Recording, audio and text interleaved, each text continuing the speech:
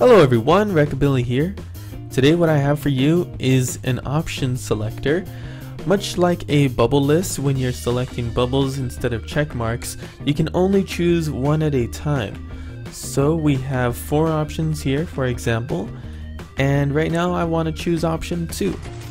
So I choose option 2, and as you can see, option 4 gets removed. If I choose option 1, option 2 gets removed, option 3, option 1 gets removed, and you can go in any order you want.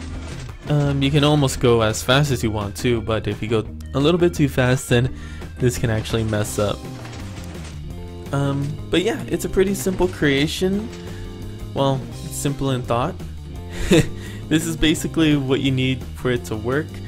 And I'm gonna do a little tutorial. This is gonna be one of the first times that I try to do a tutorial, but it should be pretty interesting. Okay, let's get started. So for every button or every selection, you're gonna need these blocks right here, and it's tileable, so you can get as many as you want going side by side, with a certain limit. But okay, the first thing that you want to do here is make sure that the button, when you press it, keeps the light staying on. So we're gonna put a block here and a redstone dust. Yeah, redstone dust here with a sticky piston here and a block on top. Another block next to this with a repeater pulling the power from there. You're gonna put 2 blocks out here with redstone dust on top. And we can put one down here. We're gonna actually get back to this part later, but we're gonna need it right now just to build. So we put a block right here, a half slab here. We can leave that block there for now or break it doesn't matter. Block here and a half slab here. And redstone dust on top of the half slabs. Now this block is actually going to be changed into a piston with a redstone block to go right here. Now this acts as a 1-tick pulse, which actually will leave the piston behind, or leave the redstone block behind, which makes this power. So that's it. That's how you make the button turn on and off the light with one press. Pretty simple. I like it. And if that's all you need, then that's where you can stop. But what we want to do is make sure that it actually resets all of them when we have the ones side by side. So what we do is put a repeater here, and we're going to extend this signal out this way with 2 more redstone dust. We're going to put another 1-tick pulse here, but this time we're going to place sand, because I've noticed if we put a wool block there, it kind of freaks out. So we're gonna do the repeater, take this out again, another sticky piston with a block on top, which is basically going to do the same thing that the redstone block does. It goes out when it is turned on, and it pulls back when it is turned off. So now we need to power it from the other side. So we're gonna place down the redstone here, and we're gonna take 2 more blocks out this way, with redstone dust on top and a repeater going this way. Now we're going to place a block and start pillaring up. That's all we need.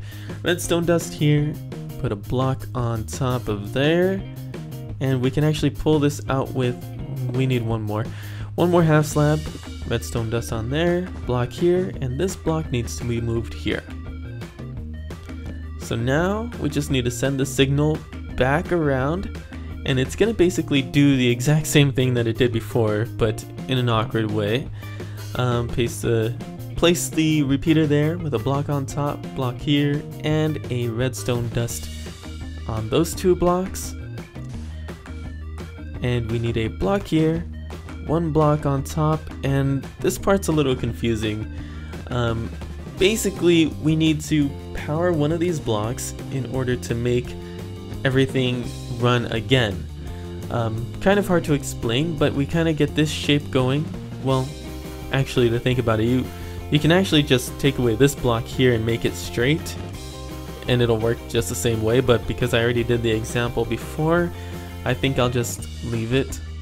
Yeah, I'll just leave it. No biggie.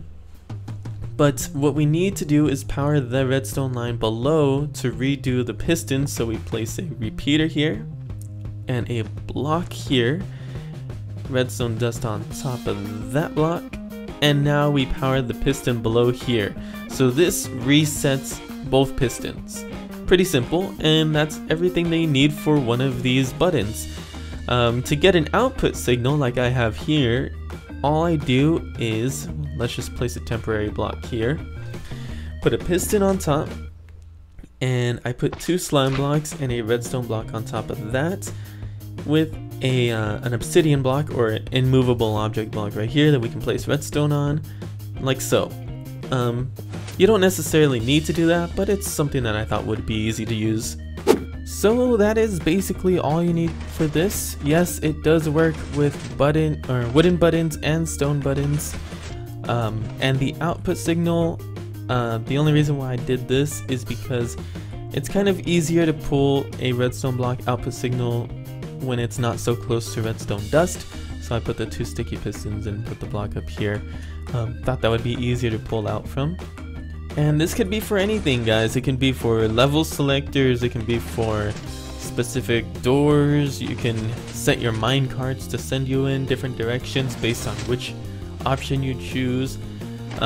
If you want to add more than I think 5 or 6 of these side by side, you're going to need a 2-way repeater, which I will do another video on very soon on how to do two-way repeaters that I know how to do, and maybe a couple more if I can figure some out. But that is going to be it for this episode or this video. Please leave a like if you enjoyed the video. If you have any suggestions for my tutorial attempt that you just witnessed, because I don't know, it wasn't that bad, was it? It wasn't that bad.